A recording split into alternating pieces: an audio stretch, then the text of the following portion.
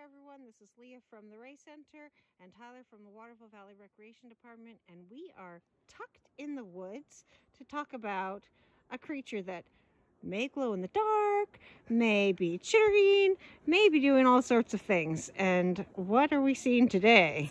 Well, today we're actually going to be talking about Drey. Not like Dr. Drey, but you know, squirrels, they glow in the dark. Who knows? Maybe they also like Dr. Drey. But Drey, Dreys are what, how squirrels' nests are referred to.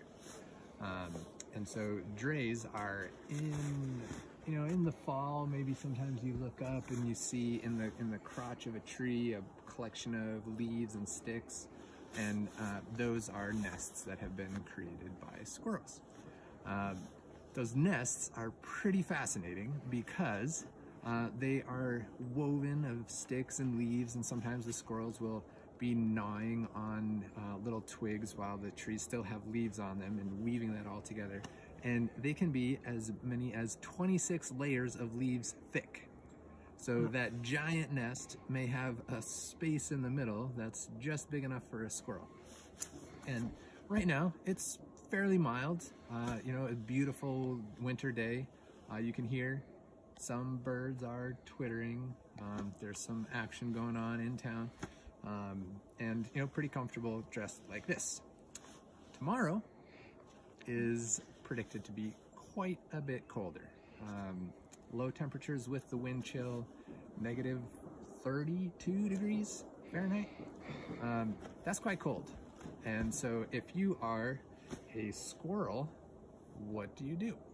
Well, it turns out that inside that nest, the temperature can be 20 to 30 degrees warmer than the outside air. That's pretty good. If we were talking Fahrenheit, 20 to 30 degrees Celsius warmer than the outside air. That's like 60 to 85 degrees warmer. So when it's negative 30 out, you know, it's like a balmy, nice 50 degrees in that squirrel Drey. Isn't that incredible? But also, so tomorrow, most likely the squirrels are going to be hanging out in their Dreys. But on days like today, they might be out and about. And actually, you can see some evidence of squirrel activity here. You see, there's these like little collections of the pine cone bracts and spruce bracts. And also these little areas where there have been scratches dug up. It's getting harder to do that now that the snow is firming up. But a couple days ago, they would have been digging up those caches that we talked about before, where they were chunking their food in different areas. And so you can see evidence of their eating around the base of this tree here. And over here, another little collection, and then back this way as well. And this is quite common that there will be collections all together. And actually right here you can see some tracks. So these are their, I think Eric talked about this before, where their forepaws are back here and their rear legs come out in front as they hop along.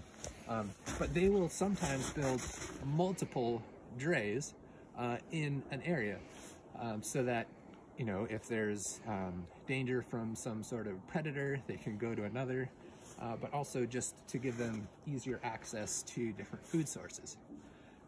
So as you are getting warmed up tomorrow, however you are, probably like eating some really good food and hunkering down, some blankets.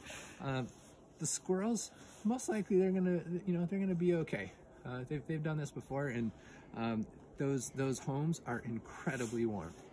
Thank goodness. Thanks.